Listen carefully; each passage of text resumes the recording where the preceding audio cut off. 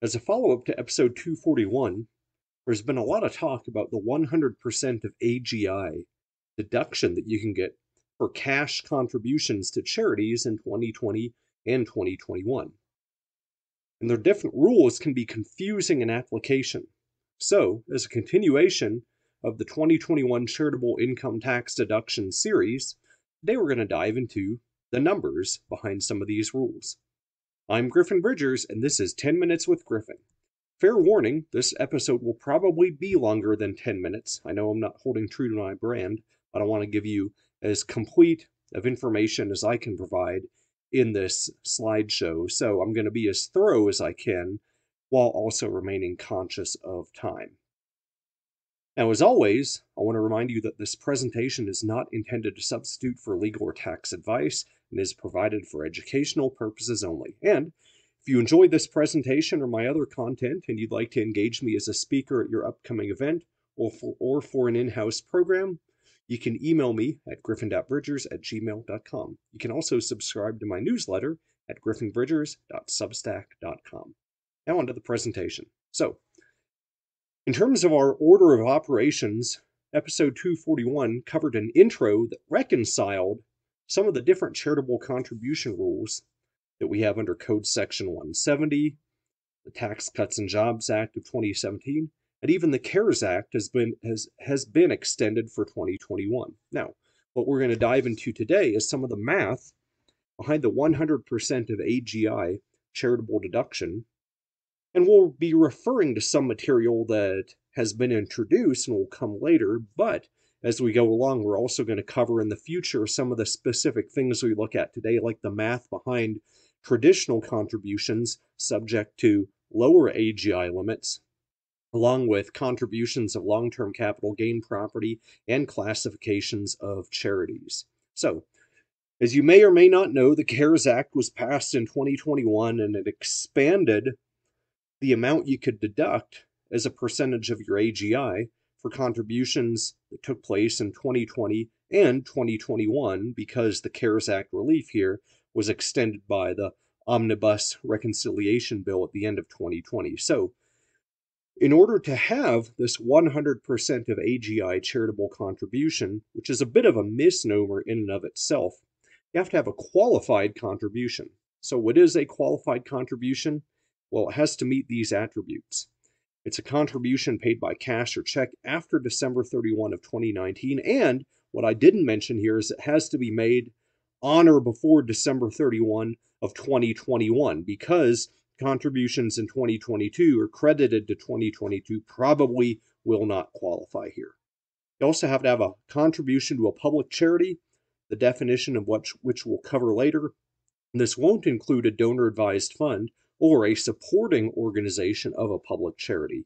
And the taxpayer has to, according to the letter of the law, make an election to apply this special rule, but there's no procedure for that election. It's just simply a decision as to whether to apply the 60% limit to cash contributions or the 100% limit to cash contributions, which, as we're going to find out, work at diametrical ends of the actual formula and order of operations when we're calculating what you can actually deduct for the given year. In other words, what we're going to find out is that we're going to have the 100% AGI applying net of all other deductions first. Now, before we move on, stop. You have to check some of the following. One, are you itemizing? The 100% of AGI charitable contribution only applies if you itemize your deductions for 2021. Now, if you don't itemize, there is a $300 above the line deduction you can get, but you only get it if you do not itemize. So it's an either or. You have to either select the $300 above the line or up to 100% of AGI below the line. The other question is, this isn't automatic. Should you claim the 100% deduction? Because with rising tax rates and maybe higher income next year, it may make sense to just apply the 60% limit now and carry some cash contributions over to subsequent years if, for example, you anticipate higher income in a subsequent year, or if the tax rates go up, which it's looking like they may do based on current reform proposals. So, the easiest way to really work through this holistically among all the episodes we're going to look at is in IRS Publication 526. In the middle, you'll find Worksheet 2, which allows you to do the math on charitable contributions in all the different bands of AGI limits. But the important thing to note here is that even though this is a 100% of AGI deduction, it applies net of all other charitable contributions and carryovers under the other lower limits, the 60%, 50%, 30%, and 20%. That's illustrated here because what I've cut and pasted is the part of Worksheet 2 that applies to qualified cash contributions. Because, as you'll see, that comes in starting at line 52. Well, guess what? You have to cover lines 1 through 51 first before you ever get to this. So this netting principle is illustrated. So really, you're only getting to deduct 100% of what's left of your AGI after subtracting out the deductible amount of all other charitable contributions and carryovers. So, to illustrate this, let's look at the following facts. So we have a taxpayer who has $1 million of AGI in 2021, and their charitable deductions or contributions are as follows. One, they have $800,000 in cash to a public charity. They also have $80,000 as a qualified charitable distribution out of their IRA. They have $100,000 in cash to a donor-advised fund and $100,000 in appreciated stock held more than 1 year that's given to a CRUT. Now, before we even get into the 100% calculation, which would really apply here to the item in line 1, we have to also cover lines 2, 3, and 4.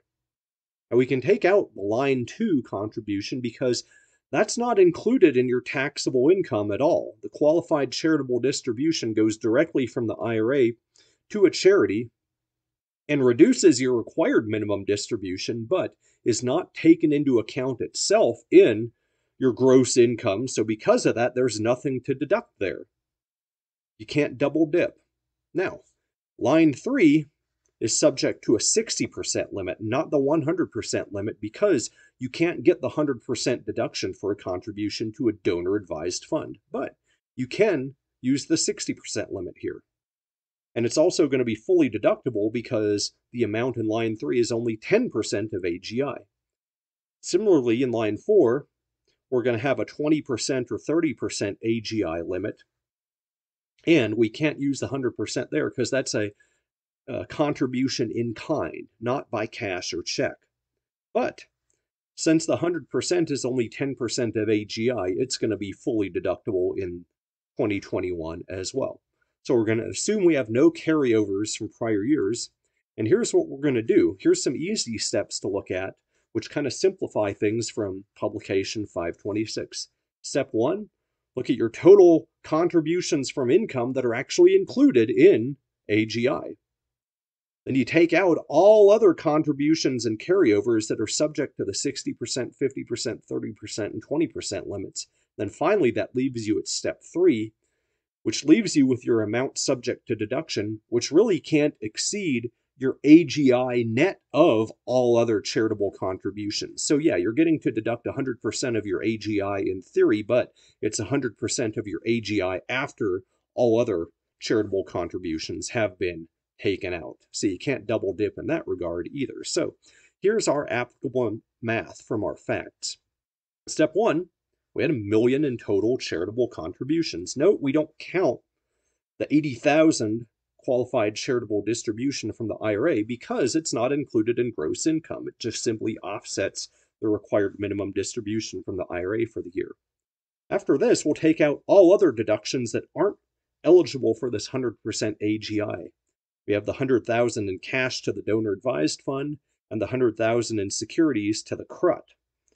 Then, after taking that out, we're left with $800,000 in remaining deductions. And that's deductible to the extent it doesn't exceed your AGI minus the other contributions deductible under step 2. So that nets out to $800,000, which just so happens to allow for that $800,000 contribution to be fully deductible. But this is where the election comes in. And we'll talk about that in a second. But here's a quick pictorial example where really you're going to start with your traditional contributions, walk through the 60%, 50%, 30%, and 20% netting those out. And then whatever is left, you carry over to look at 100% of remaining AGI after everything in the blue buckets. That's what's in your green bucket that you might get to deduct in this given year, to the extent it doesn't exceed your remaining AGI, and to the extent it qualifies as a payment by cash or check to a public charity other than a donor-advised fund or a supporting organization. And keeping in mind, too, that to even get here, we have to itemize. So, strategy is what really comes into play here, where if you're a taxpayer who anticipates higher gross income in 2022, regardless of what might happen with tax reform and or a higher effective income tax rate in 2022, might make sense to pump the brakes. Do the math. Might it make sense to carry over some of the cash contribution because you might get a better bang for your buck? Any deduction really has an effective tax rate of how much it reduces your income by.